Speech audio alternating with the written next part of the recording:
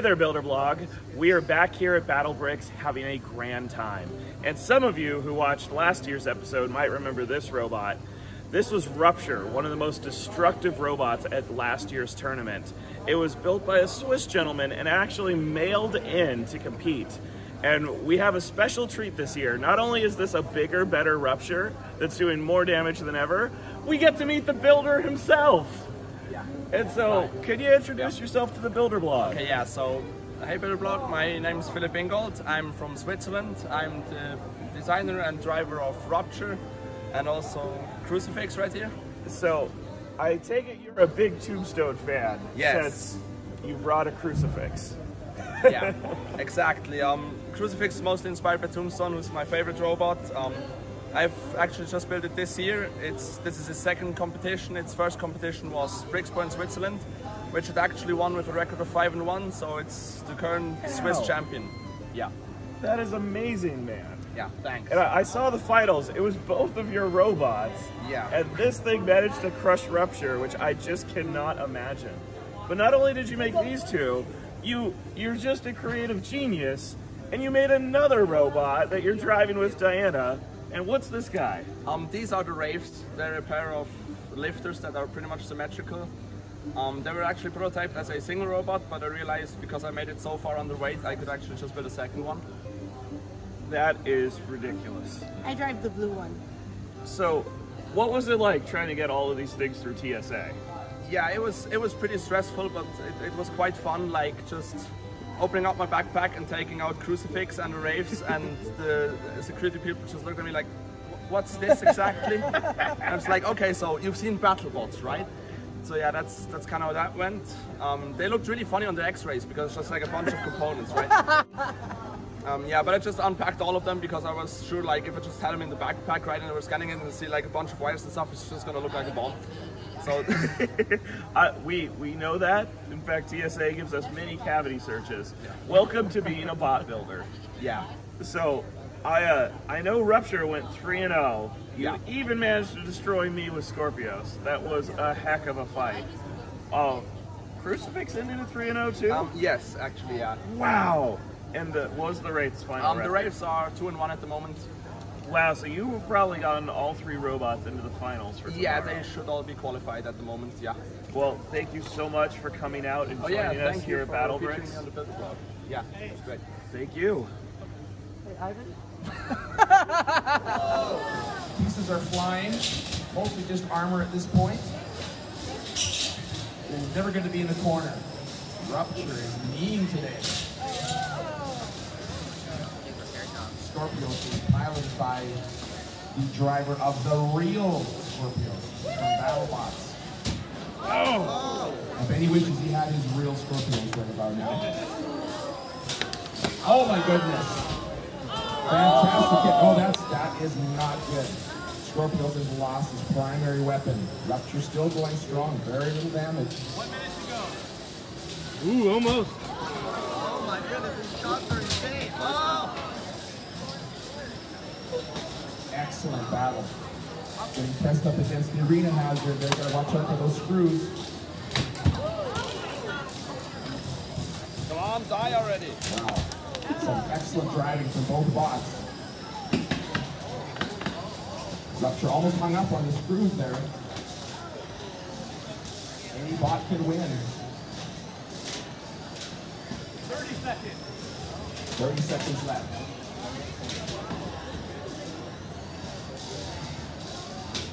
Oh, that was an excellently placed hit. Dead? Okay, got it. Tap out. You got it. Tap out. Oh, yeah, that's really nasty. Oh, wow. Yeah, so that's one of the lower lips, right, that I caught. So what do you No wonder that came off. What are you seeing This here? is pretty much fine. So that was Rupture breaking the Lego piece. Just trying to see if there's some more. You know, this is fine. So, a lot of you may remember Bruin from last year. He was slaying bots left and right. But this year, we actually get to meet Bruin's builder. May I please introduce today's special guest? So, this is officially the Aaron Hill of... Yeah! The Aaron Hill of Lego Robotics. Because not only did he invent like the best working hazard / ice wave, he recreated Blip's flipper in Legos. Now I want you to know, I still don't even understand Blip's normal flipper, and the fact that here it is in Legos, and I still don't understand it, is incredible. How long did this take you to make? So to actually get this barely working, like to get it to flip and reload somewhat reliably, took 6 months, but to rework it and get it like actually reliable and working to where I have it now, all the adjustments I took, it's been like a whole year-long project. All right, so could I see the flipper in action here? So I don't want to test it out full power right now. I'll go like maybe 10% speed just to show off the mechanism. But the reason is because I'm using a plastic axle and it really wants to be metal here. So I actually had to make the entire mechanism easy to open up and repair. Like I could get this flywheel out of a robot in probably like 20 seconds if I went fast. So if we look on the underside here, this is your flywheel. Yes. That spins everything up. This, and they're using the BooWiz motor here. That thing is insane. That's like what Rupture uses to spin his blade. Yes. I'm running a 3-to-1 ratio too. It's on the slower port. Oh, you're gearing this up? Yeah, this is spinning faster than Rupture's disc. And then this motor is actually what releases the trigger, which I believe you showed me up here. So what's gonna happen is I'm gonna have this flywheel spinning, and if you look at this flywheel here, what I have going here is I have this transmission connector. So these worm gears lock it in place. I'm gonna have it spinning until I connect this transmission, then it's gonna lock with the axle. So the way I do that is I have that switch underneath the robot, force that transmission into the flywheel, and the flywheel is gonna be turning, and what I've learned the hard way is that if I just do that, I'm gonna wreck something when this hits the bottom and wants to continue forcing. So what I came up with is having this top switch here that will actually be triggered by the arm itself to release the arm when it gets all the way down to its position. And these rubber bands help pull it in place.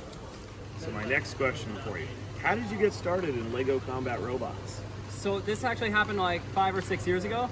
I was building Lego and I was watching BattleBots. I did not even know, like, I never made the connection you could do this with Lego until I just found a video of the Great Western Brick Show on YouTube, and I thought that was the coolest thing. So I've been watching that for a while. How I learned at the beginning, this is long before I really talked with others about this, but I watched like closely when a robot got destroyed and just like paused the video, zoomed in, saw what the electronics are, kind of started self-teaching myself like that and got started like that. So a couple of years later, I joined a Discord with the other builders here and shared what I knew with them. They shared what they knew with me, and it just took off from there. That is incredible. And I understand that you've managed to get 4 of your robots in the top 16. Yeah, just barely. You are officially a quarter of the entire field here in the championship round. Well done, man. Thank you, Well Zach. done. All right, my last question. How'd you get so smart? Just trial and error. You don't know how many times I've messed up on this. So you're It's not necessarily that I'm smart, it's that I just don't know when to quit. persistence. It works every time. Hey there, Builder Blog. It's Diana. We are here at the BrickCon in the dark side. So they've turned all the lights down in the hall, and all the setups that have light up features are now lit. Let's check it out.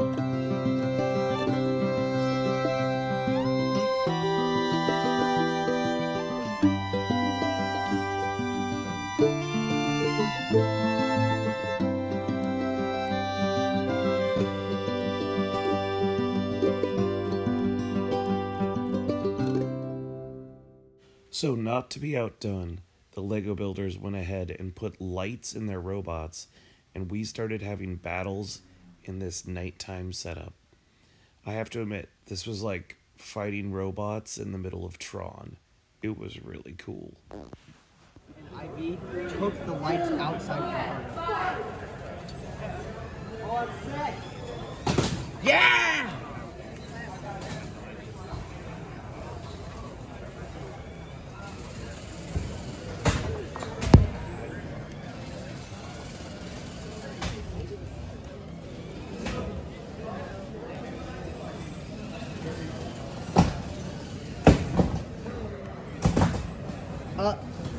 You lost one light.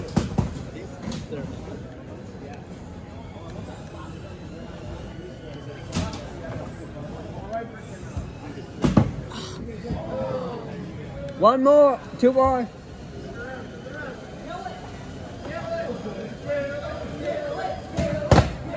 Hey, not the screws. No, that's PHOBOS' job. Hey, get it, get it. No. Yeah!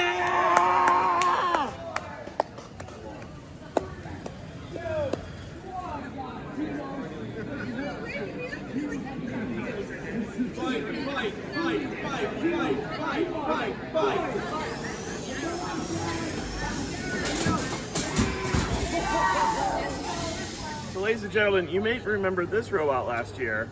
This is PHOBOS, who showed up and we got to compete against, but we never got to beat the builder because they just mailed the robot in to compete.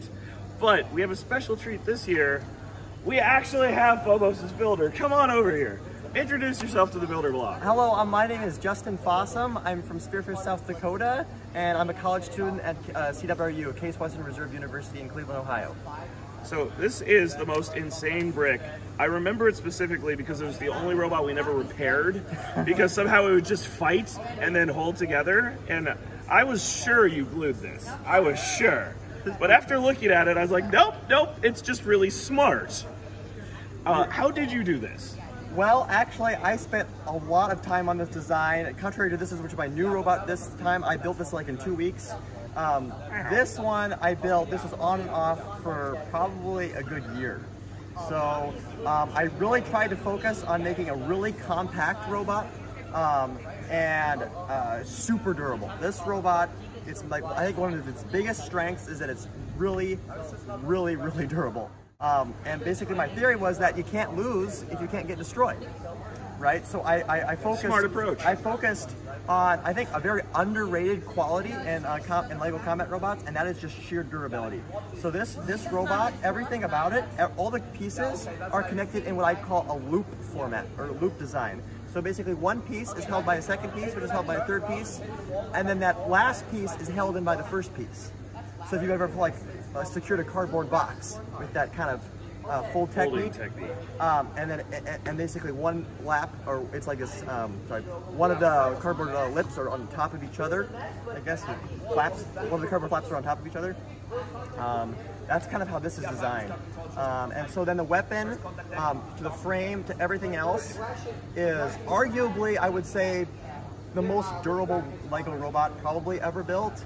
I don't want to, like, I would agree with that. But it's very durable. In fact, the only thing that I have replaced since the beginning of Brick's Cascade, so that's 10 fights now, was one weapon axle, and one O-frame for cosmetic purposes. And then the forks have come off, and I've put the forks back on. Yeah, well, but that's basically it. Can you please tell us how you named your bots? Yeah, so this robot is Deimos, this robot is PHOBOS. I named them based off of Greek mythology. So these are, in Greek mythology, PHOBOS and Deimos are the sons of the god of war Ares.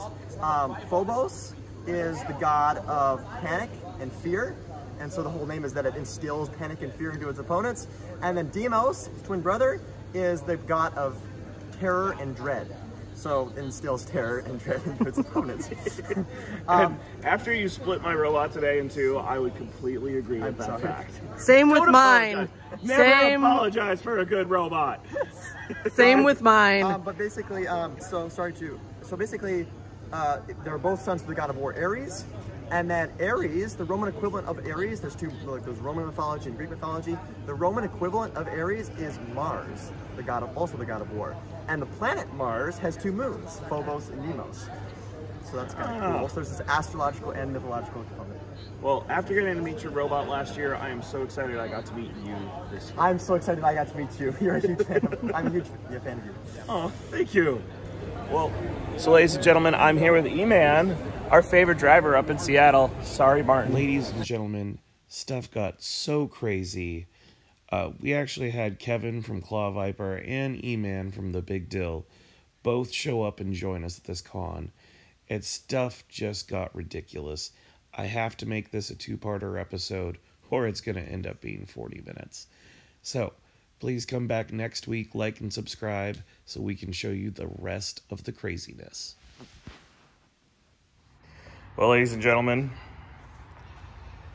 this is the moment of truth. This is my Pelican case. And no, Diana, you're not. No, I need to open it. Go potty. That's now in the blog. I want you to know. You always think I'll edit it out, but then I don't.